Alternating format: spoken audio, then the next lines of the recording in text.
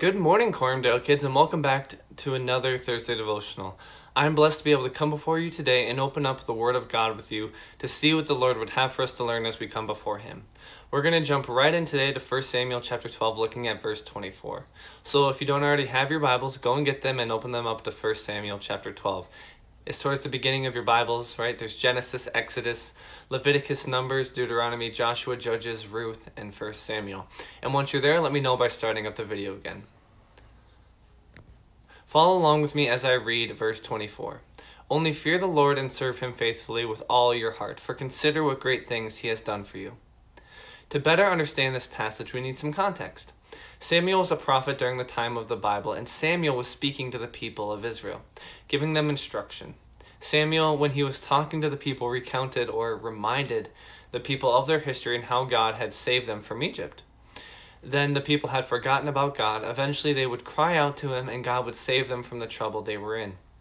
That this cycle would repeat again and again. The people of Israel sinned yet again by asking God to give them a king because God was supposed to be the king of the people of Israel. They realized what they did was wrong, so they asked Samuel to pray for him. Samuel agreed to this. Then he spoke to the people to encourage them that the Lord would not forsake or leave His people, and that they were to only fear the Lord and serve Him faithfully with all your heart, for consider what great things He has done for you. So what does this mean? What does it mean to fear the Lord? What does it mean to serve Him faithfully with all your heart? What does it mean to consider the great things that the Lord has done for us? Those are some great questions, and I'm so glad you asked. Only fear the Lord.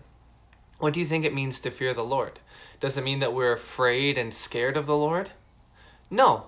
When the Bible talks about fearing the Lord, it's talking about having a deep respect or reverence for Him, that we stand in admiration and respect before God. So fearing the Lord means that we have a strong respect and admiration of Him.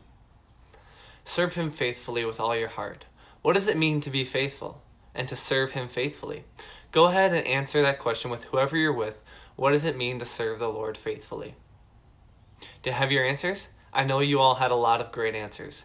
Serving the Lord means doing what He tells us to do, like obeying your parents, telling others about Him, showing love to those around us, and so much more.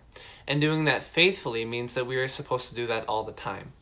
Now, where do we go to find out how we're supposed to live our lives and what we're supposed to do? That's right, the Bible. Lastly, we are to consider the great things that He has done for us, or we are to remember all that the Lord has done and is currently doing in our lives. It is a great practice to remember what the Lord has done for us. It helps us to appreciate the Lord more and helps us to remember in the hard times that the Lord is always there with us. So what are we supposed to do? Only fear the Lord and serve Him faithfully with all your heart. For consider what great things He has done for you. 1 Samuel 12:24.